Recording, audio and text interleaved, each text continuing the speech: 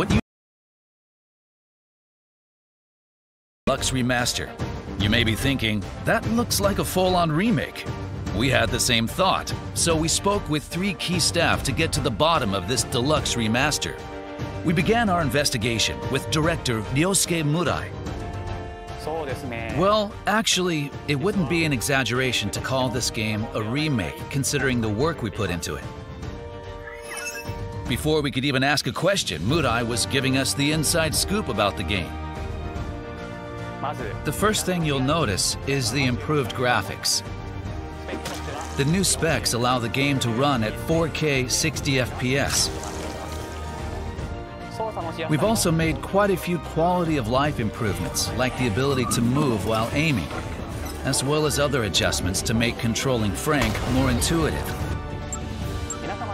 Thanks to popular demand, we've added an autosave feature and fine-tuned the user interface. The game will be fully voiced in 9 languages, with text in 14, giving more players around the world a chance to enjoy characters' dialogue. We've also made some improvements to NPC behavior that we hope will make surviving the zombie apocalypse with all the colorful characters that much more enjoyable. That sounds like a complete overhaul. It makes me wonder if the game's main concept is still intact. If you've played the original, rest assured that its core remains unchanged in this Deluxe Remaster. We did our best to respect the direction of the original game.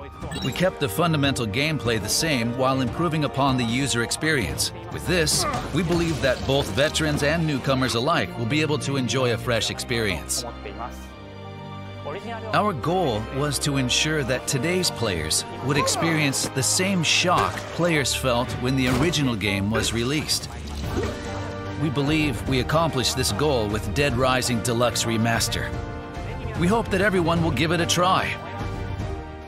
Unable to get any definitive answers out of director Murai, we gave art director Satoshi Takamatsu the 3rd degree. It turns out he had ambitions of his own for this project.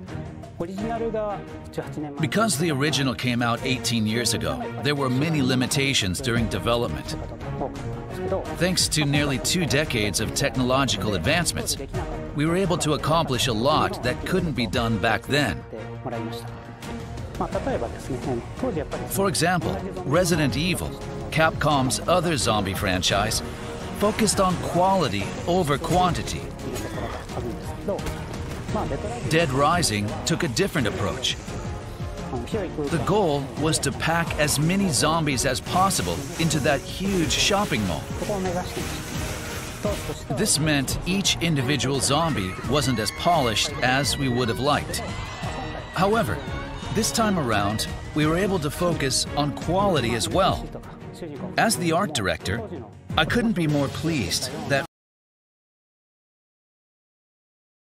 to both the main character Frank and all of the NPCs. Of course, another critical aspect of Dead Rising that we have to address is the shopping mall setting. In the original game, the Willamette Parkview Mall is made up of several areas, like Entrance Plaza and Paradise Plaza, each with its own unique characteristics. These designs and evolved them even further by adding real-time lighting and shadow effects, so that each location takes on a different appearance, depending on the time of day.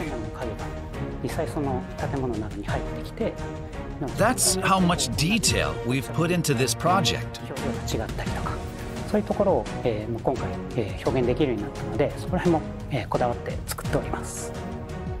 For character animations, we tried to limit unnecessary changes and use the original data as much as possible, especially during action scenes.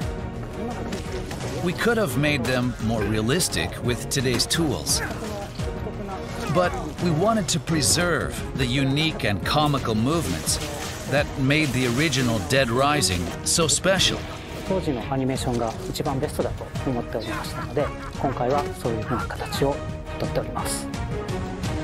Takamatsu was finally giving us the info we were looking for. However, we couldn't stop there. We had to know why this is called a Deluxe Remaster. To do that, we tracked down the game's producer and managed to get his account. I think Dead Rising is a unique game with extremely tight game design, even by today's standards.